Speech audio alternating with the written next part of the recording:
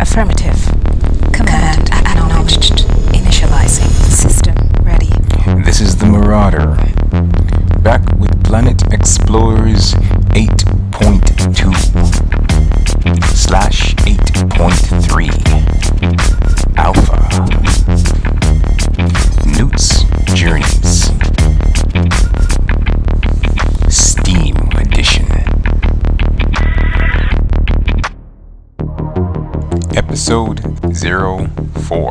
We need to start considering the long-term strategy here. I think we need to find a way to go to where the Epiphany crashed. Before that, we need to regroup with all the survivors around here. That'll be your job. The path to redemption. Sure, but you really don't have a choice in this matter, do you? You can either find some survivors and live or die on your own. Warning. All hands to lifeboats. Evacuate the ship immediately. Launching escape pods. Warning. Guidance controls inoperative. Venting plasma. Red alert. Emergency. Glide trajectory corrupted. Brace for impact. Initializing. And so it begins. System ready. Backup systems online. Automatic pilot disabled. Emergency crews to your stations. Emergency crews to your stations. Ladies and gentlemen, it's been a long time coming. As the first humans to ever venture out this far into the frontier, I cannot emphasize how proud I am to have made this journey with you, all of you. I look forward to us building a new home together. Let us make Baria into a shining beacon of the human civilization. Many rivers we had to cross, but we finally found our way. Separation complete. We are going for atmospheric entry burn in 3, 2, Stand by. mark! Object approaching. Emergency evasion. Extensive portside damage. Get out of here! Evacuate Go the on, ship go in on. all corners! Going down. Extinguishers inoperative. Fire in fuselage. Implementing emergency systems. Hayloft system engaged. Evacuate the ship immediately. Episode 04. The Outlands. Activating. Good morning. Well, we're back. Today, Newt sets out to go find Shenzhen and David Sly. First thing to do is make sure you've got everything you need before leaving Alan Carter's camp. Oh, by the way, when buying things like ladders and staircases, they regenerate over time. It's not immediate anymore, and it's not within 5 minutes or 10 minutes. It's over a longer period of time. So don't think that you can buy one ladder, then close his inventory, open it back up, and get another one, and another one. It doesn't work that way. So just be aware of that little factor. Now, here we've got a little creature. It uses camouflage to survive. A very nice addition to Planet Explorers. It looks like a plant, but when you interact with it, it's kind of hard to hit, kind of hard to kill, but it can do great damage to you. Be aware of it. Ladders, I suggest you get them early and then come back to him later on and get more. Staircases, that depends on how you build things. Ladders will come in handy for building your mines. Yeah, so when you're going to dig and you go down in a hole, that ladder can get you out. So buy the steel ladder. They can link even to the wood ladder. They don't have to be the same material. Buy them until you get the scripts to build them. Buy the headlamp also as well. And get the scripts to make your shovels and your stone stuff. I wouldn't bother to get the stone sword unless you're really a swordsman, but once you've built something out of wood and it's good enough, you can keep chopping these guys down with that for a very long time. But upgrade here if you need to, because you don't know when you'll get back to Alan Carter. But I must suggest that you get the scripts for the tools. The tools are paramount. Get the scripts for the tools. If you want to do biscuits and that kind of stuff, you could, but you can always get plenty to eat out in the field hunting and gathering. If you want to upgrade your armor, go ahead. I'm not even going to bother. But your tools, upgrade your tools. You're off to find this Shenzhen. Spoiler alert, heads up. If you don't get any tools from Alan Carter, you'll get them from him. Plain and simple. And his are going to be better. So I won't bother with anything from Carter right now. But the choice when you play your game is yours. The bow looks promising, of course, and as a long-range projectile weapon, it's a must for me. It's my style of fighting. Now, like I always say, it's always a good idea to gather materials as you transport yourself from one location to the next. Since that I never use fast travel in the game, I'm always gathering something as I go along. Now, this tree here is of great interest, and I wanted you to see it because I just got 755 wood, a lot of resin. So chop down those things. I call them stargates, but you can call them the giant circular cactus. Call them whatever you want, but I would suggest harvesting a few of those. You'll get a lot of wood and a lot of resin very quickly. It is true that they may take a while to chop down, but they are well worth it.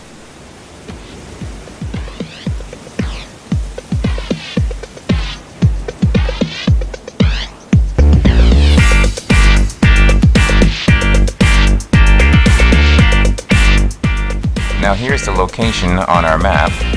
The mini-map is down in the bottom right-hand corner. See that we are approaching the yellow circle, which means we are at our location.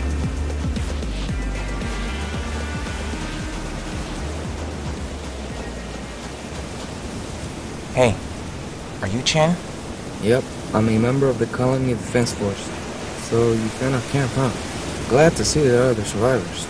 Yeah, we survived. Barely. Oh. Tell me something. Do you know what happened during the landing sequence? Huh? I'm not really sure, but something definitely hit the ship. It didn't look like a weapon though. Nothing exploded. Maybe it was a space rock of some sort.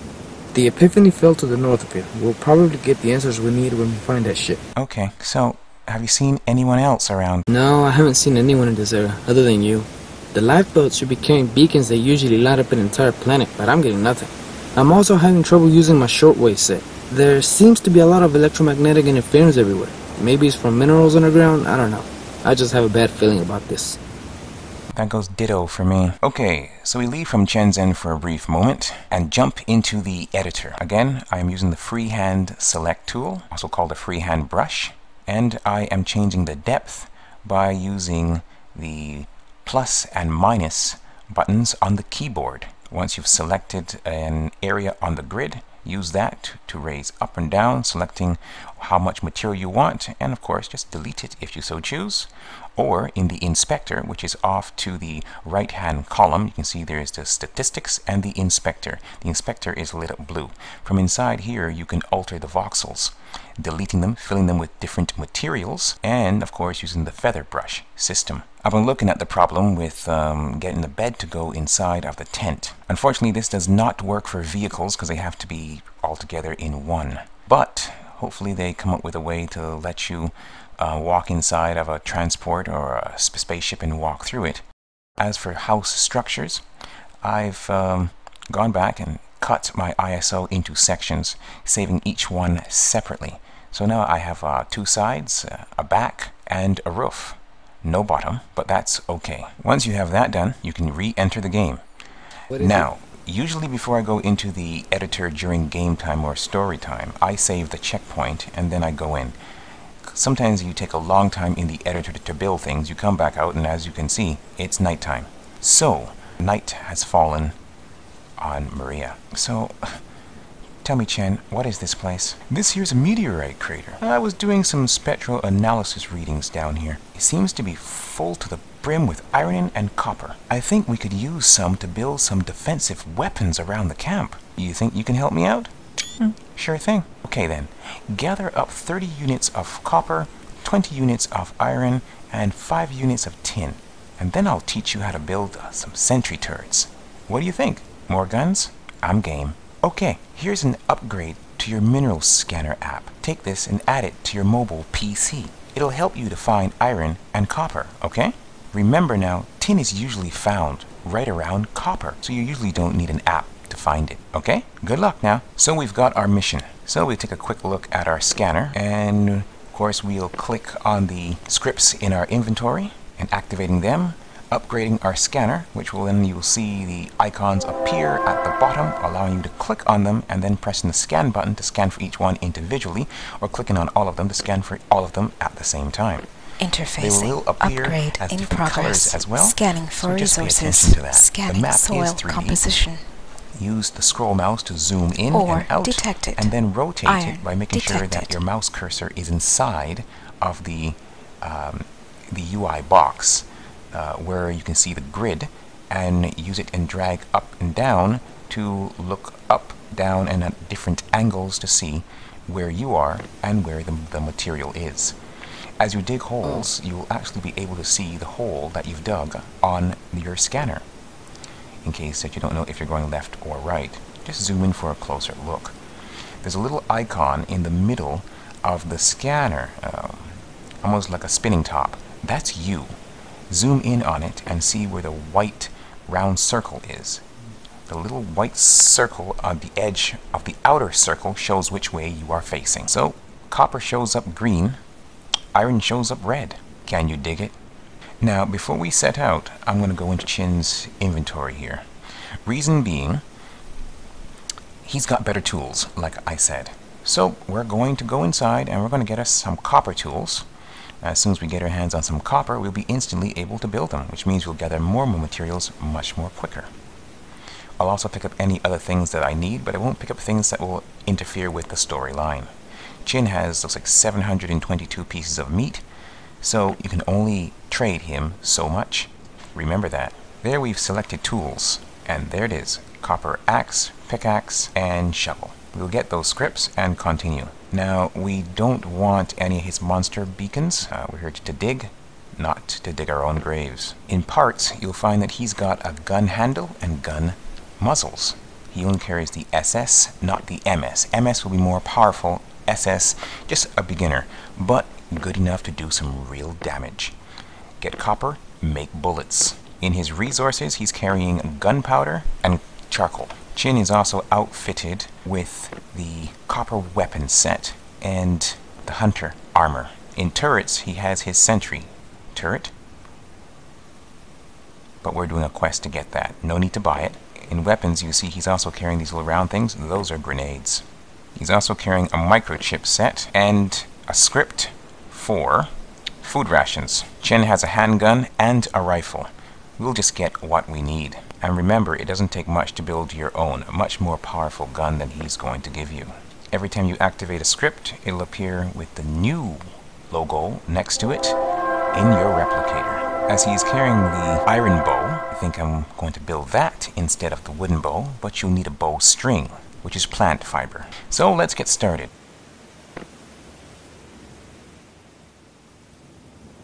Okay, I'm on my way. Newt heads out into the mine.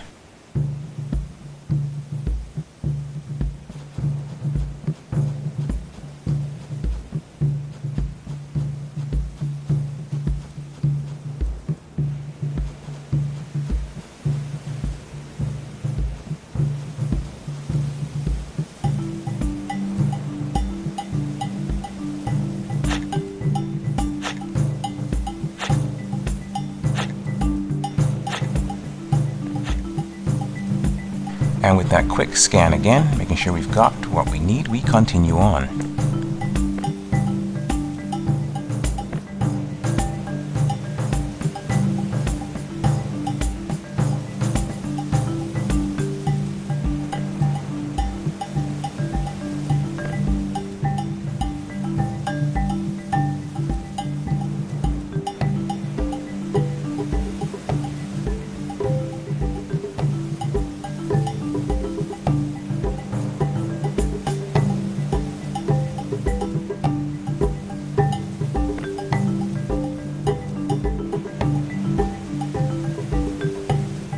Echo. Awaiting request. Master. Command acknowledged.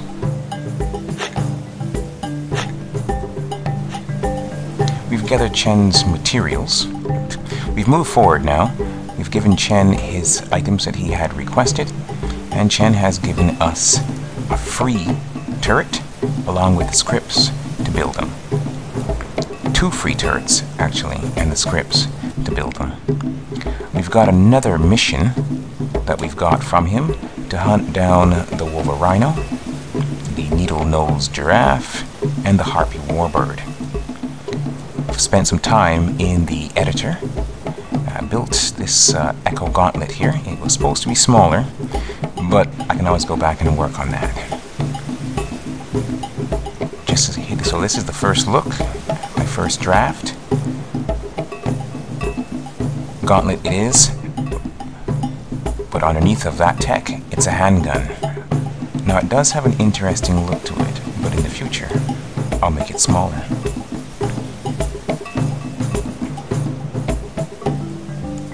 So that was our little nighttime test. Command acknowledged. And now we dive back in and I'll show you the basics.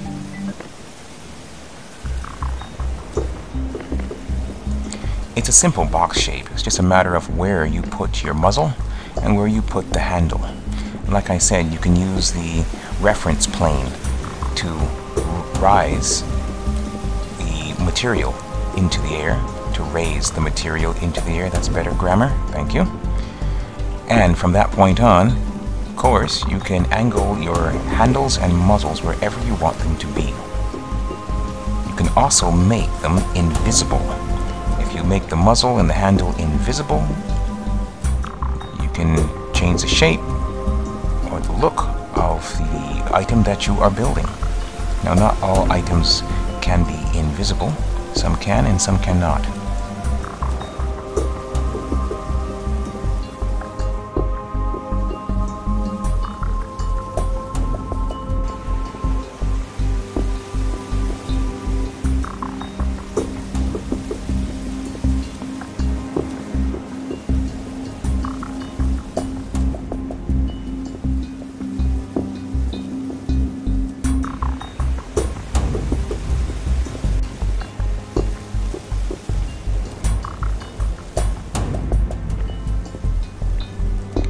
Here's a bit of material here. It's aluminum.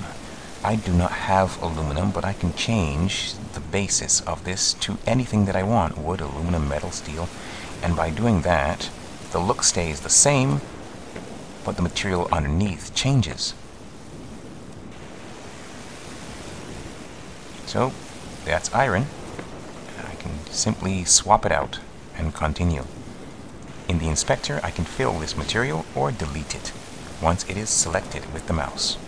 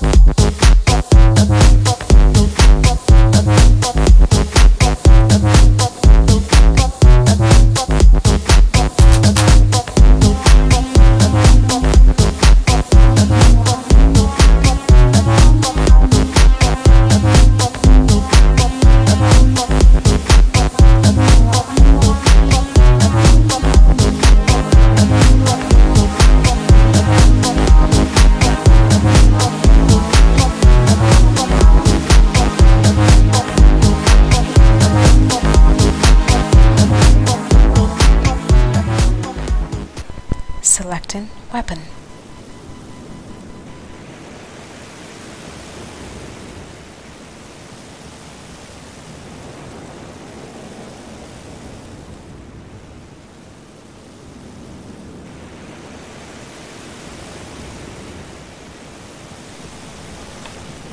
Oh look, Newt killed Chen.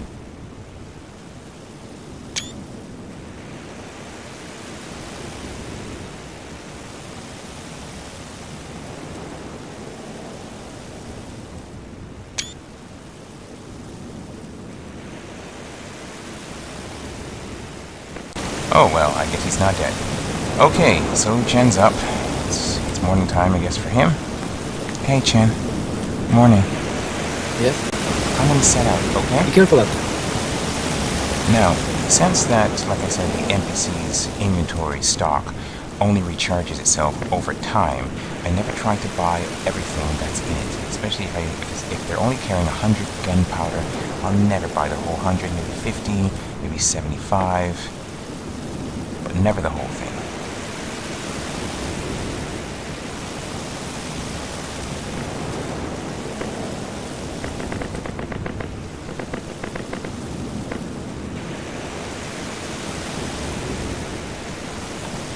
And remember, you just built yourself a gun.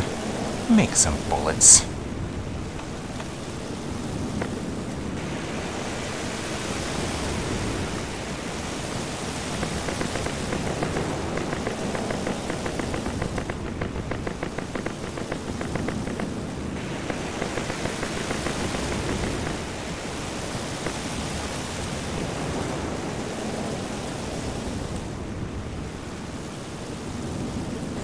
We'll continue on. We've got to do some hunting to return this mission for Chen, and also find David Sly.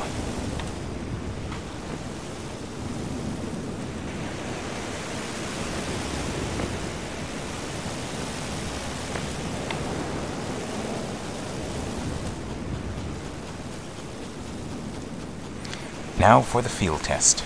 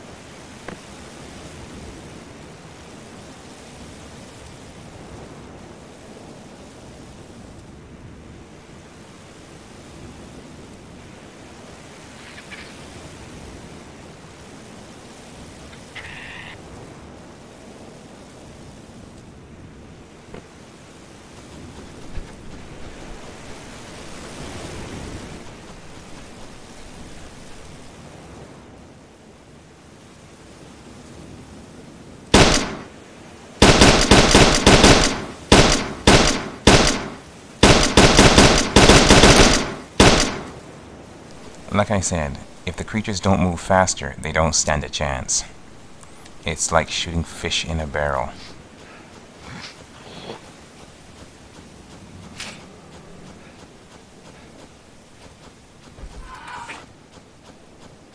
Pulse is normal.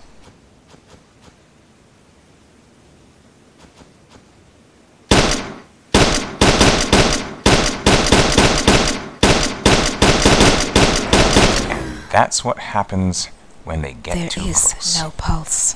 Activating. Revival shot. Reviving subject. Ouch. Damn it.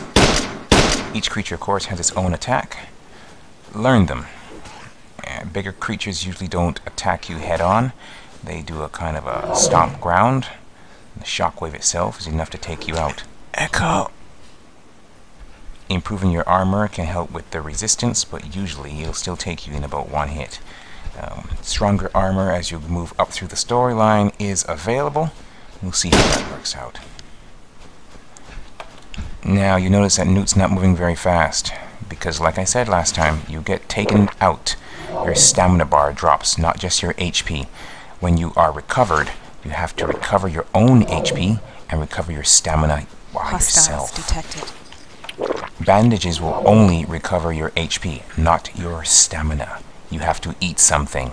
Heartbeat erratic. Handguns are lodged on your hip, whereas rifles will be lodged on your back. Swords are also lodged on your back.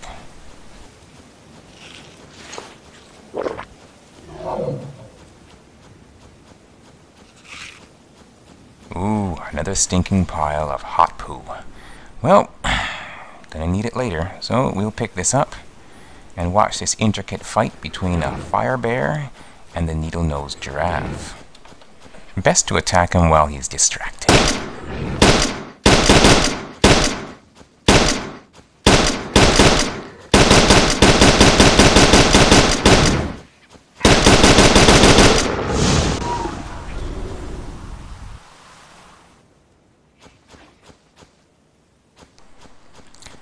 Now you see what I did there?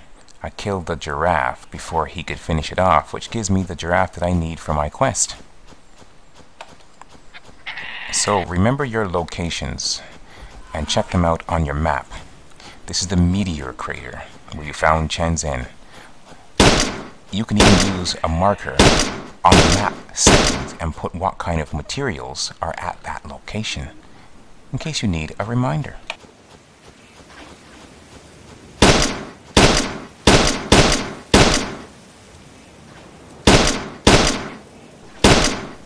And I'm betting that's your harpy warbird.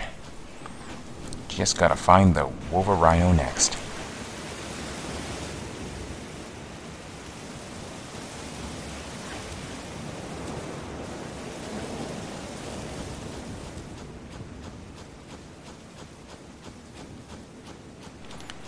Now, note to your survival.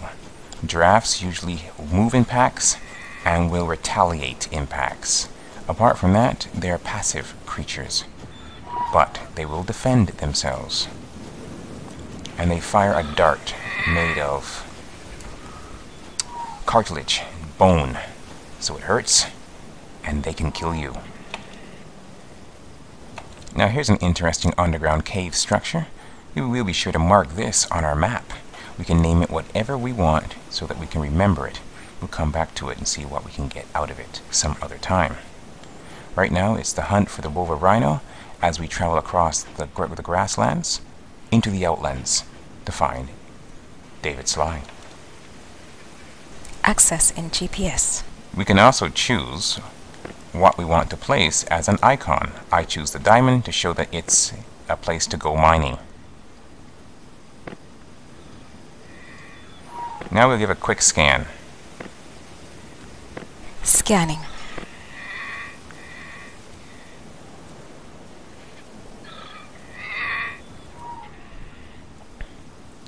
Now there's no massive deposits of iron or copper down there, at least from this angle, but when we get more apps for our scanner, there may be something down there useful to us.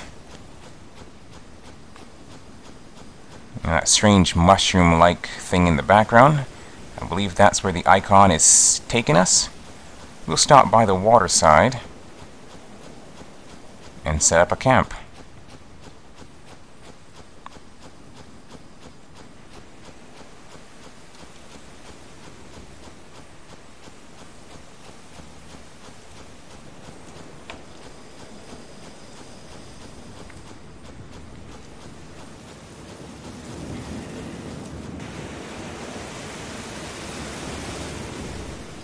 Now here's the ultimate test of our little tent.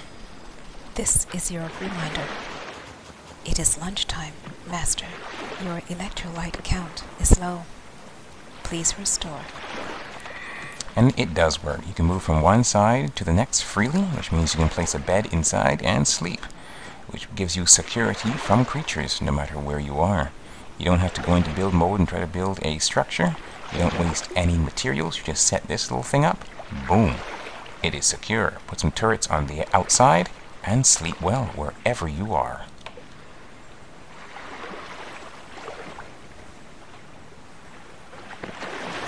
Initializing. With some quick altering inside of the editor, building a better back, and adjusting of the roof, it'll be absolutely perfect.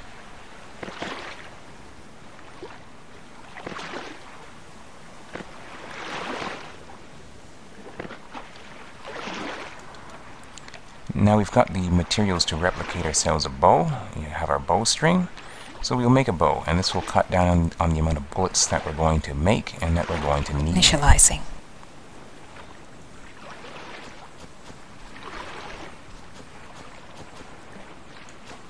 Your arrows, just like your bullets, end up in your resource slot, and take your bow or your gun and equip it into your quick slot.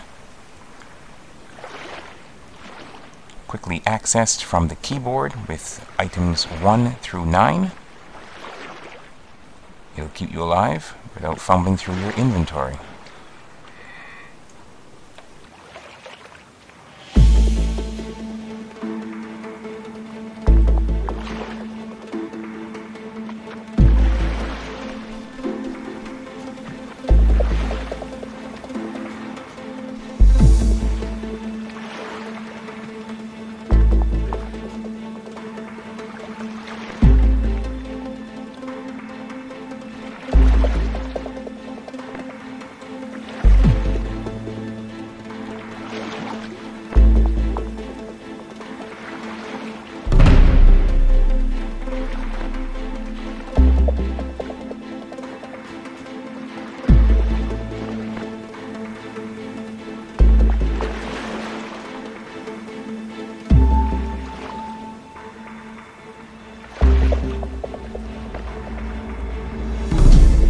Revival shot. Medkit. Running low. Please restock.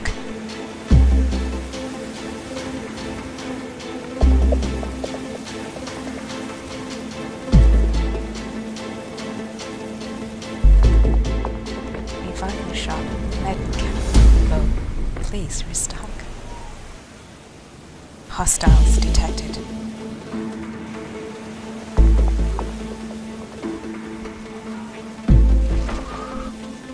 Well now, that's an interesting sight.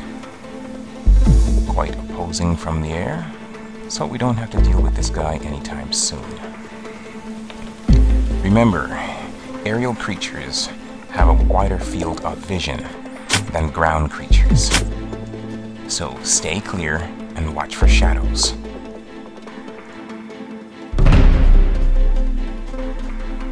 With 1,000 arrows, you can do quite a bit of hunting and get quite a bit of meat. That's exactly what we'll do.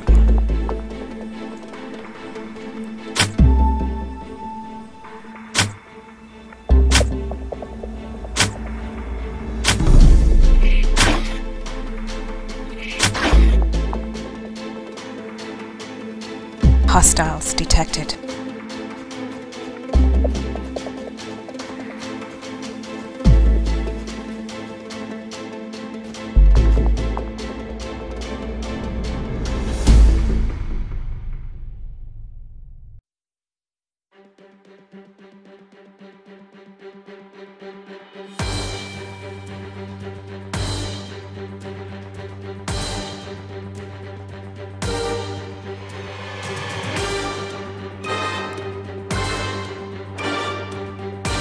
Initializing.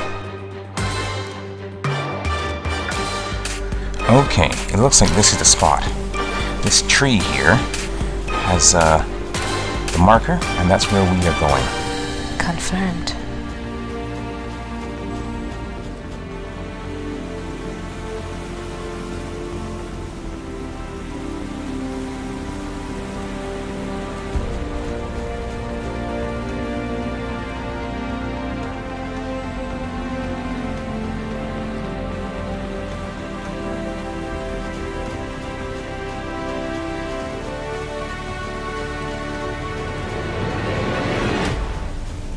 Running self-diagnostics.